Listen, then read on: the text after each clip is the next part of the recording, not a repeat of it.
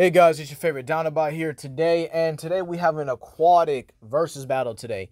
Lagiacrus, the Abyssal variant, or subspecies, excuse me, versus Slattern from Pacific Rim. I actually thought about this because I'm like, yo, I need an aquatic battle real quick. What's my go-to? Now I was thinking like, okay, yo, let's use Lagiacrus, right? Now I was thinking, what's another good one? And then, thinking about Pacific Rim, Slattern came to mind. So without further ado, let's actually begin here, and we will be going based on their regular stats, and then we will be using their more, I guess, Slattern's more obscured scaling as well here. So to start off with Slattern, the best I can actually give him is possibly, and again, maybe, towards a island, if not country level scale.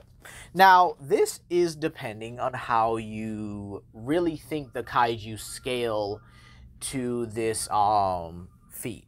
In Pacific Rim Uprising, where these modified kaiju Jaegers or whatever were able to open a portal, which was apparently calced to be able to use continental or country levels of energy, depending on where you get it from. And considering the fact that Slattern is a Category 5, he should scale above many Category 4s as well, and possibly scale to Raiju, who, well, it's very interesting because, Raiju actually scales to the Mach 5 and Mach 6 Jaegers, while Slattern was able to fight against Striker Eureka, who is another Mach 5 Jaeger. So it does depend on how you really want to put it here, but again, I do think that Striker is lesser than even someone like Guardian Bravo in terms of its advancedness and combat capability, considering the sheer fact that the kaiju are meant to be stronger. Now again, there is the consistent city level scaling within the Pacific Rim verse here, with having characters like, even Trespasser, being able to not only cause a 7.7 magnitude earthquake, but being able to actually been able to withstand 3 nukes before dying. So again, Category 4s above that, Category 5s way above that. So the best I can get him is island level, but again, with his extremer ends, he can get to country or continental. So there you have it. Now next up we have Lagiacrus, and this is the Abyssal variant. Now, why is it the Abyssal variant? Well, it's because, again, this variant isn't really looked at. And again, I know I'm probably saying variant, when it's a subspecies, but again, it's kind of a habit. So just bear with me here. So Abyssal Lagiacrus actually live in the much deeper depths of the Monster Hunter Sea, which is actually one of the more dangerous seas in fiction if you understand what's in there. And believe it or not, they're actually known to fight against Lagiacrus and Cadeus, 2 of the most powerful sea-dwelling elder dragons. And this is important because, again, Lagiacrus is actually able to go on land for a certain amount of time and being able to rip apart and eat other monsters, to the point where apparently it makes Devil Joe look like a pale imitation. I think that says a lot here. Now, we do have some guidebook showings where it does have, Galavinus parts, Brachydiosis parts, Uragon parts. And apparently, if it has a Lagiacrus head, that's apparently a rare, I guess you could say a rare case, which is actually pretty impressive here.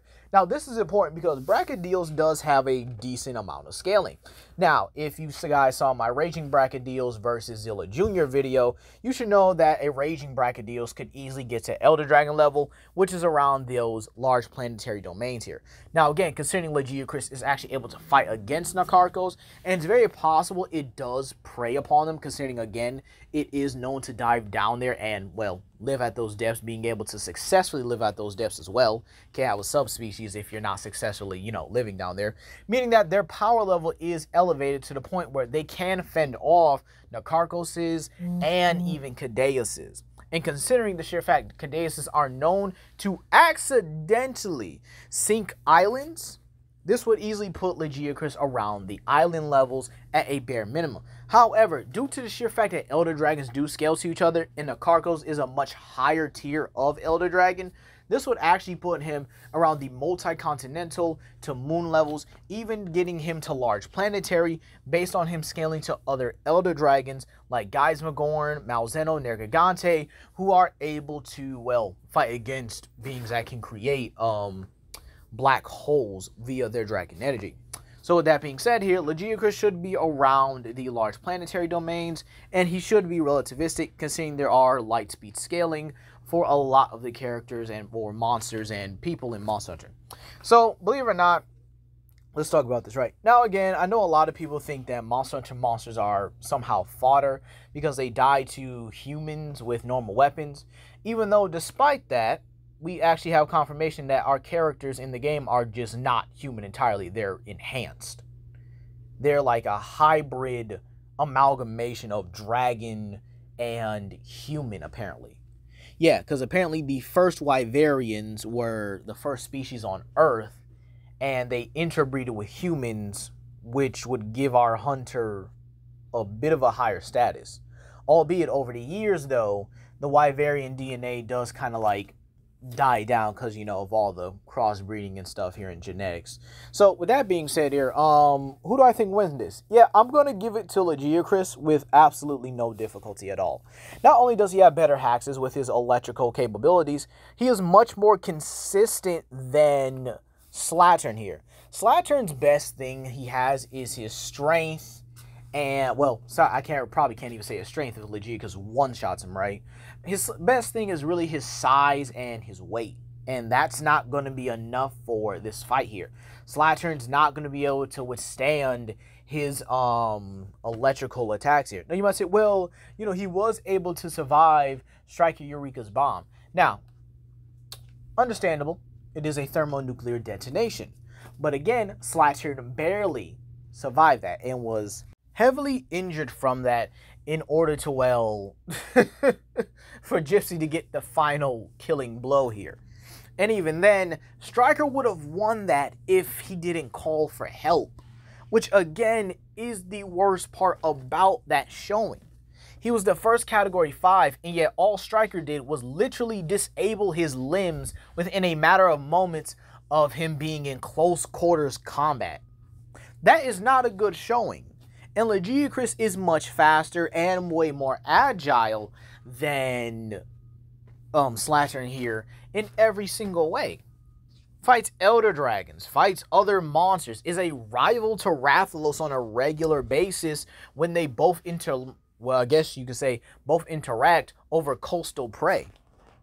There is no reason why Lagiacrus should lose this. In all honesty, he should one-shot. But hey, that's going to be all for today, you guys. Please comment down below. Comment, like, and subscribe, and share with your friends. This is Legendary Grimlock, and I hope you guys have a blessed day.